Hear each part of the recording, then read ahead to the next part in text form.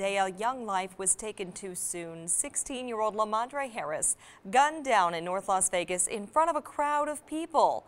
Now we're learning new details about the man police say killed him. Yeah, according to a lengthy police report, the entire thing could have been prevented. 13 Action News reporter Marissa Kynaston joins us now with what we learned overnight. Marissa, good morning.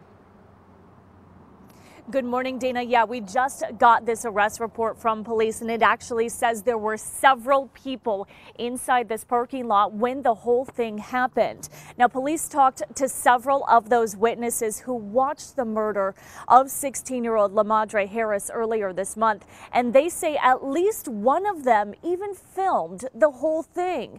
And several of those witnesses told police this man, LaMadre Harris, had been talking about killing somebody for days. Now, it's still not clear if anybody went to police to warn them. Also in the arrest report, it says Williams and the victim started arguing in the parking lot. Then Williams shot him multiple times and ran away. Witnesses said he was even laughing when this all happened. 13 Action News talked with the victim's mother, who asked for an end to this senseless violence.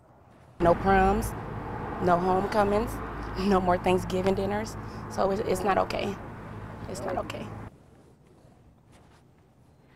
Again, this murder happened earlier this month, but you can see here in the parking lot, this memorial continues to grow every day now. Dana?